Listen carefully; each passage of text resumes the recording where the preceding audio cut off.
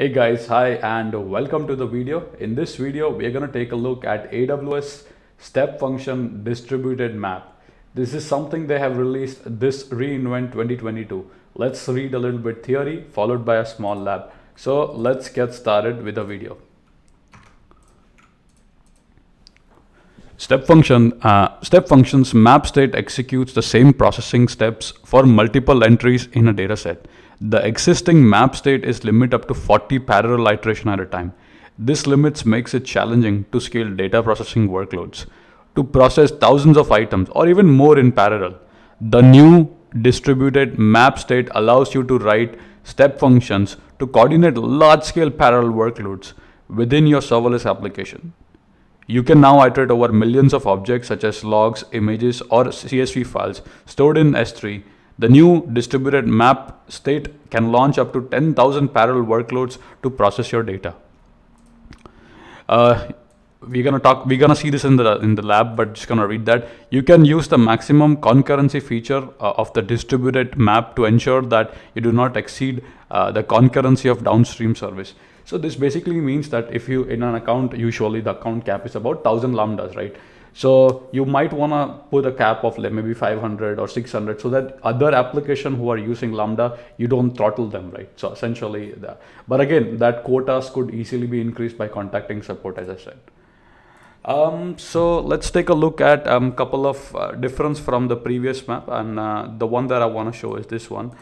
Now you can pass millions of items to the multiple child execution with concurrency up to 10,000 execution at a time. Before that it was 40. Accepts only JSON array as an input. Now with this feature you can accept Amazon S3 object list, JSON array or files, CSV, S3 inventory, etc, etc. Payload size was limited to 256 kilobyte, but now you can receive a reference to a file in S3 or read a single record from a file in a state input, and the actual file processing capabilities is limited by the Lambda storage in the memory. 25,000 events. Each iteration of the map state is a child execution with up to 25,000 events each. Again, express mode has no limit and on the execution history. All right, that makes sense. So let's take a look at a small demo, right? So again, all the code and the stuff is there on my GitHub section. I actually have an entire playlist on step functions. So right from zero to hero, right? So this is gonna be part number 9. So lab number 9. Okay. So so come to lab9.json and I'll essentially explain you the step function, what we're trying to do. So actually it's very easy, right? So here you can see the states. We define this as a map operator over here, right? So far so good, right? Type as map, right? End as true, which means this is the last step. I don't have anything after that.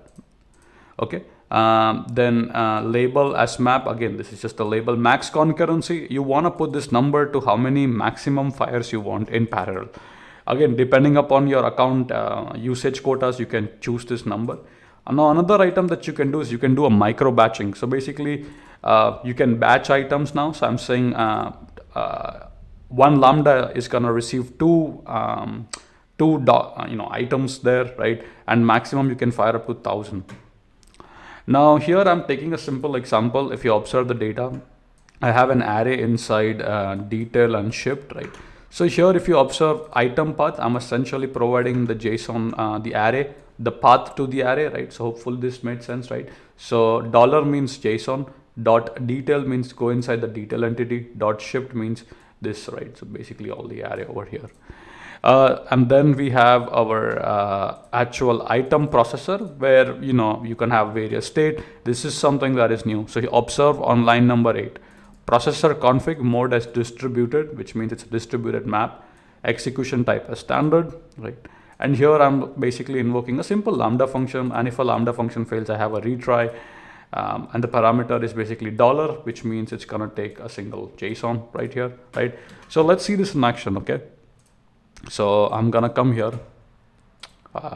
Again, this is the step function. You can essentially make one again by copy pasting the JSON here, right? So we'll click on start execution. And again, there's a lambda function. All the lambda function does is basically iterates over the payload. Since we have defined a batch size, it's gonna receive 2 items, right?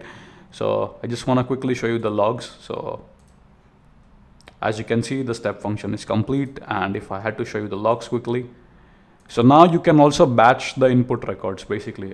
That is what it says. And I said 2. So again, depending upon your workload, you can set the batch size. Actually, I'm not printing that, so need to print that.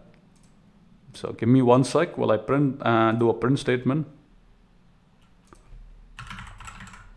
So need to go to the Lambda function. And I'm going to go to this one. And all I'm going to do is basically just add a print statement. I'm going to print the event. And I'm going to run the step function again. Again, now you're not limited to just 40 parallel execution. Now you can go way beyond that, right? So that is sort of the beauty. So now it's in the running state, and again it's complete. So now if I head over to the CloudWatch to check the logs, to show you that each Lambda will receive about 2 records, since I defined the batch size as 2, right? So now you could also do that. Previously that was not possible, right? Click here. Hopefully I see the print statement. And there you go, guys. Here you can see. So that's the first JSON document, and then that's the second JSON document again. So now it's basically being batched. If you can see this, I'm gonna zoom in a little bit. Here you can see it's an array of documents, right? So now essentially you can fire up to 1,000, 10,000 parallel execution. You can use step functions for data processing need, right? And you can also batch items, right? We'll see some demo maybe on how to iterate over S3 and process those data using Lambda function. Again, AWS has very recently released that. All these functionality is very, very new. Okay. Again, if you want, you can also use the workflow. So for example, come here, you can use the map operator. If you like using the drag and drop in GUI, you can do that also, right? So here you can see that's the map operator, and then you can say a Lambda function, then you just gotta fill out the details, and that's pretty much it, right? So yeah, here you can see that that's the new, I will say new over here, that is distributed, right? That's the one that you want to use.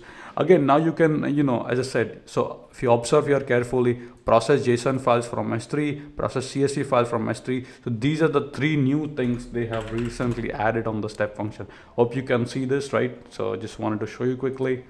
As you can see, my cursor here, right? These are the 3 new items they have announced. Thank you so much for watching the video. Hope you have enjoyed. If you have any more questions, list your question. And the code for this is in the description section below. If needed, please check that out. Thank you so much. Keep smiling, keep programming. See you guys in the next video.